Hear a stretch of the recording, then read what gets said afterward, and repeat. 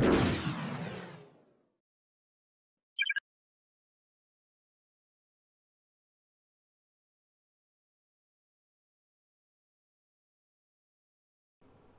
everybody, Jose Rodriguez here.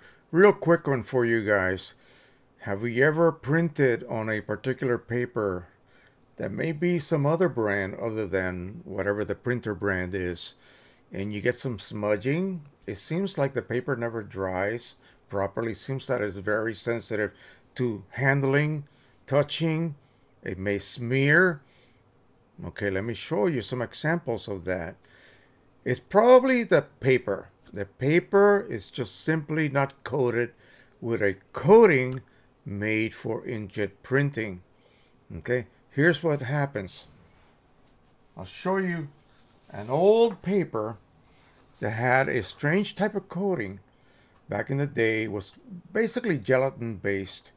It was really good for encapsulating dye ink so they would not fade as quickly without that type of coating. Back then, inks were terrible. They were not anywhere as good as today's inks. But here's what happens. So this paper takes forever to dry. But watch this. I'm going to squirt a tiny little bit of water on here. A couple of drops. That's all it takes. I'm going to go ahead and rub it. I could feel the stickiness of the coating immediately beginning to affect. Look at that. Let me orient that. Look at that. It's smearing. Look at the ink just pouring out of this edge here. Okay. I pulled this out of the trash because I realized after I got done with that experiment how bad this paper was. One of the couple of papers that failed on that printer. Okay. Not many. Just one, and another one sort of did, but not quite to that extent. Now we're going to go ahead and try the same thing, but this time on Ultra Premium Photo Glossy from EPSON. Right here. I just printed this. It hasn't even had a chance to fully dry yet. And I'm going to dribble some ink on this deepest portion right here. If this is going to smear, it's going to immediately show.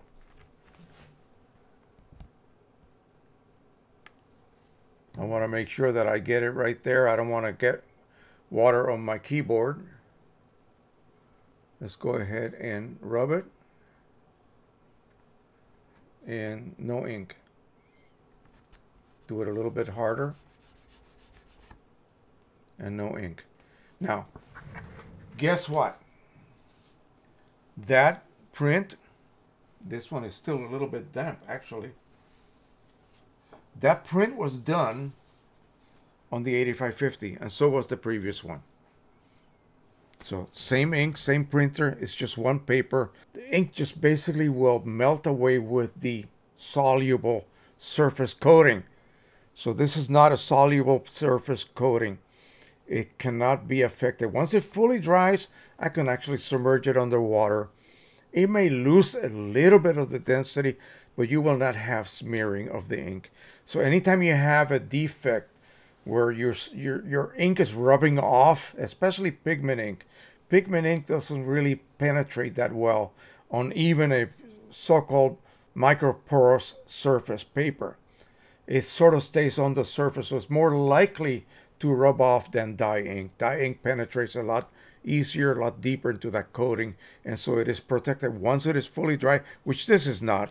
Okay, this is not fully dry yet. So I just printed it, like I said, about 20 minutes ago. So choose the correct paper, experiment with it, especially if you are switching to third-party inks. Okay, they're not going to have the same capabilities as original OEM inks. They may react differently to certain paper coatings. That's just a fact. So that is it. Don't be surprised if this happens to you. If that's the case, it's the inks not liking that paper and the paper not liking your inks. In the case of OEM, it's probably the paper, because of course OEM inks will not normally cause something like that to happen. All right, that's it for now. Thank you so much. Don't forget to subscribe, share, and like. And until the next time, happy printing, everybody, and bye-bye.